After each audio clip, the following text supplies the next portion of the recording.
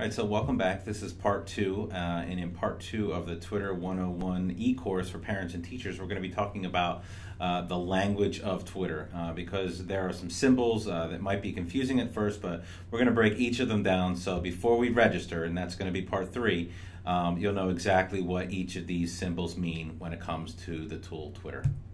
So the language of Twitter, we're going to start with the symbols. You see an @ symbol, a RT symbol, a DM, a number, # that is now a hashtag, and a star symbol.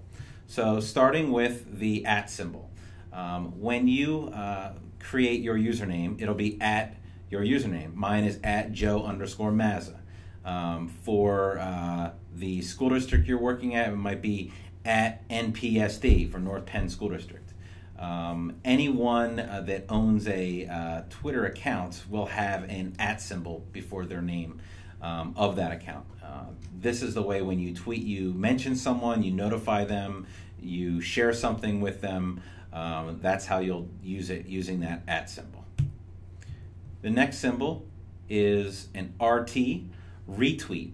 Retweet or sending someone else another person's tweet. So they're very important because it really allows you to share ideas, not just out there with anyone that you do or do not know in the Twitter sphere, but with those that follow you. A retweet can be considered a compliment to someone. Hey, you shared something really great. I'm going to reshare it to all the people that I know on Twitter as well. So the message, the resource, the notes, whatever is being shared is shared out to even more people as you retweet it and other people retweet your tweets. A DM. A DM is a direct message, and this is probably the only private part of Twitter. To have a DM conversation, which is private, you have to be following someone, and that someone has to be following you. And then you can send a private 140 character tweet to someone. An example of utilizing this, maybe you don't want to put your Skype name or your cell phone number out to the rest of the world in a transparent tweet, because really everything in Twitter is public and transparent. When you're using this tool, it's really like you're yelling it out the front door of your house or the front door of your school. So it's really important to understand that we're not talking about a private tool here. So a DM. And finally, after the @ symbol, the retweet, the DM, we have a hashtag. A hashtag is really the topic of conversation that you're tapping. We think of hashtags in Twitter like we think of television channels on the TV.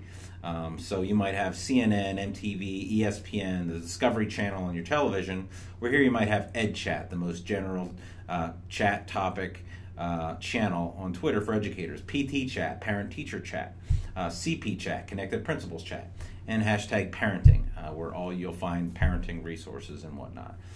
So we'll go more into hashtags in a later section of this, but just to get a general idea, these are the symbols of Twitter: the @ symbol, the retweet, the DM, the hashtag, and the last one we're going to share today is the favorite button. You're going to find more resources than you know what to do with on this tool, Twitter. The favorite button, which you'll see below someone's tweet, gives you an opportunity to save it for later. Whether you just have 2 minutes and you saw something, you really want to read that or check that resource out a little bit deeper later, you hit that favorite, that star button, and then it goes right into your favorites section. We'll show you exactly where that is a little bit later. You can also use the favorite button as a like button. If those of you on Facebook, somebody posts something that you agree with, you think is really great, you want to let them know that, you hit that star button and it acts as a favorite or a like button. So the symbols are the @ symbol, the RT for retweet, DM for direct message, hashtag or # symbol, and star. The other piece of the language of Twitter is the brevity. You know, you're going to use some different signs when you're tweeting because, again, you only have 140 characters to tweet. You want to get as much into that message as you possibly can, you know, so you will see your language as you type it into Twitter evolve, you know, over the next several weeks and months as you use this tool. You rarely use full words anymore. You know, you find ways to abbreviate, you see how other people are abbreviating, and it's a really gradual process of learning this new language. So the next thing you're going to do, you're going to visit the quick reference document for Twitter 101. You can find that if you type into your internet, your URL, where you're using Safari, Firefox, Internet Explorer, whatever, on a desktop or a laptop, ow.ly/v4qtf. And that is a shortened link, and that will open up for you a very public, open Twitter 101 quick reference guide. Once you've got that open, feel free to print that out so you can have it right next to you for the rest of the e-course here. And then I will meet you at twitter.com.